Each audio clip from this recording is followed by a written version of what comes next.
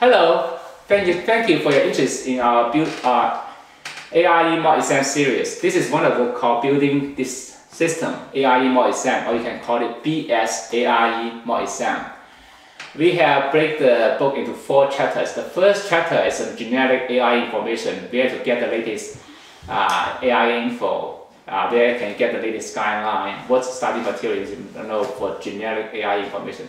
The second chapter is the specific information you need to know for building system division. Basically, what's the study material to read? We give you the link where you can download this information for free, and where you can get all the study material. And the most importantly, we tell you how to handle each material, like what to just read through, what to read multiple times, and what to memorize. We really help you to allocate, to assign your time and effort wisely, so you have an excellent chance of passing the exam. Okay. Chapter 3 is the mock exam. We have the MC division and also the Vignettes division, just like the real exam. And we have the same number of the MC questions, as there is a 95 challenge questions on the same difficult level as the real exam.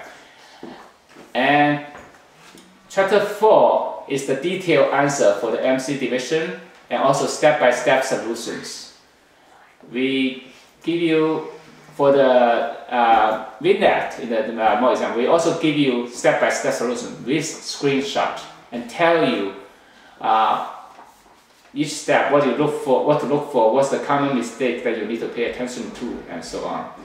This is one of the best books out there. You can, because BS building system is one of the most difficult AI divisions. Many people fail either BS or SS structural system. So if you can pass this division, you're going to be able to get a lesson easily.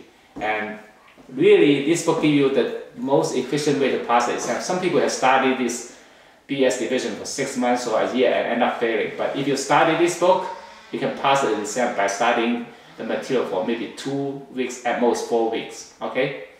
Thank you very much, and I hope you enjoy studying.